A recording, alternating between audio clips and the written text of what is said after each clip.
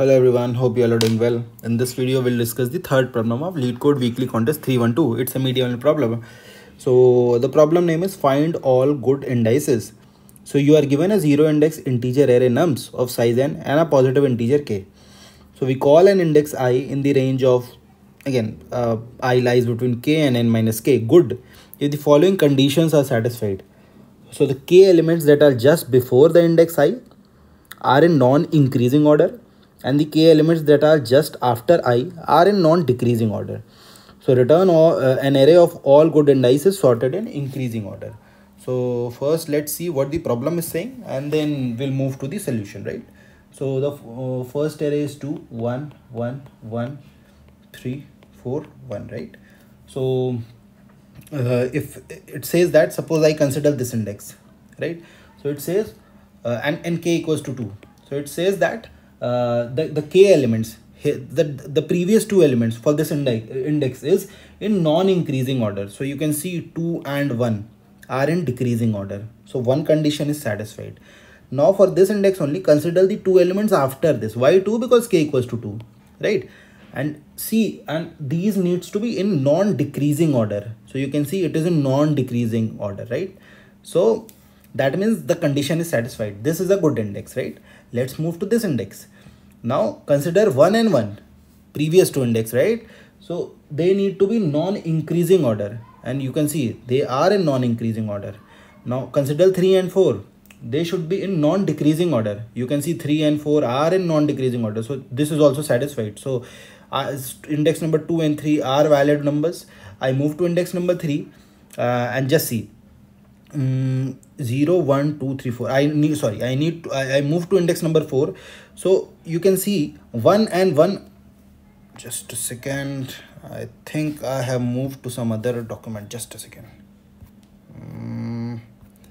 It has become a long document. I need to create a new one. So yeah, I was saying that if I move to index number 3, then what is happening?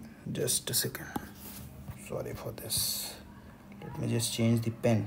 Yeah, I think now it, yeah, resolved. So what I was saying, if you consider this index, so the previous two elements are 1 and 1. So this condition is satisfied. They are in non-increasing order. And if I consider 4 and 1, so they need to be in non-decreasing order. However, they are in decreasing order. So this is not a valid index, right? So only 2 and 3 are the valid indices, right? So this is what the problem is saying. I need to return 2 and 3, a list of index which are good.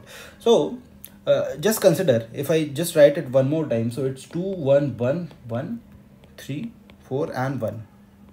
So this is a typical problem. So okay, let's not go to the name. Suppose I come here. Suppose I consider this index, right? So if this index is somehow keeping the data that what is the maximum length of the prefix array, what is the maximum length of prefix array ending here, which is in non-increasing order, right? If this is somehow keeping this data, then obviously I can, just a second, yeah, this is creating problem. I don't know why this is happening. Yeah, no, just a second. Yeah, I think now it will not happen. So I was saying that if this somehow keeps the data that what is the length of the maximum prefix that is ending here, which is in non-increasing order, then probably that data can be used here, right? Because when I come to this index, what I can do, I can go to this index and I can see that whether the length that I've computed for this index is that greater than or equal to k or not. If that is greater than or equal to k, I'm good to go, right? Similarly, I can do it from the right side. Let's call it a suffix array, right? So what I can do, like for this index, if I see, I can keep certain data here that what is the length of the maximum sub array ending here, if I move in this direction, ending here, which is in non-decreasing order, right? So if I have both these values, so for a particular index, what I need to do, for index I need to say that prefix of I minus 1, if that is greater than or equal to k, and suffix of I plus 1, if that is greater than or equal to k, then it's a good index, right? Then it's a good index. Now how do we compute prefix and suffix of I? So that is a traditional dynamic programming problem. You have computed till index I, you need to compute for index I plus 1. So what you do for this index, just see, if I talk about the prefix array, right? If I talk about the prefix array, then what will be my condition?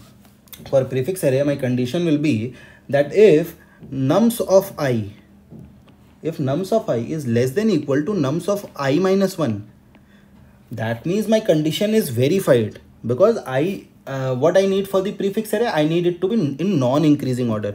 So what I can do prefix of I equals to prefix of I minus 1 plus 1, right? This is what I can do. Now what about suffix? I want the suffix to be in non-decreasing order. So all I can do is, for suffix, I can say that if nums of I, right, is less than equal to nums of I plus 1, update your suffix. So suffix of I equals to, in this case, suffix of I plus 1 plus 1. Because in suffix you are moving in left direction, in prefix you are moving in right direction, right? So basic stuff. Take two auxiliary arrays, compute the prefix and the suffix arrays, and just check this condition, and then we are good to go, right? Let's move to the I hope the explanation was clear. In case you have any queries, do mention that into the comments. Yeah, so I'll just go to the solution. So I've done whatever I have told you. I have an answer list. Then I have a on line number 5 and 6, I have a prefix and suffix array. I have initialized my prefix of 0 and suffix of n minus 1 equals to 1, because obviously the length will be, for a single element, the max length will be 0, ending at there or starting at there, right? On line number 8, what I have done, I have calculated the prefix array. What I have done, I have started from 1, I go up to n, I check if nums of I is less than equal to nums of I minus 1, then update your prefix array, right? Else your prefix of I equals to 1, because this is a single element that is satisfying my condition, right? Similarly, on line number 16, I have done it for the suffix part, right? Because again, we are moving in the opposite direction, so I start from n minus 2. And on line number 24, you can see what I have done. We start from I equals to k, I plus k less than n, and I plus plus. So if prefix of I minus 1, so I am considering index I, right? So for index I, you need to check I minus 1 and I plus 1. So if I minus 1 is greater than equal to k, and suffix of I plus 1 is also equals to k, then you just add it into your answer. It's a good point, and then we are good to go. So yeah, this was the solution. If you feel that this channel is useful, do support it by giving up a thumbs up. Do subscribe to the channel. In case you have any queries, do mention that into the comments. I'll be more than happy to revert on each one of them. And yeah, take care. Bye bye.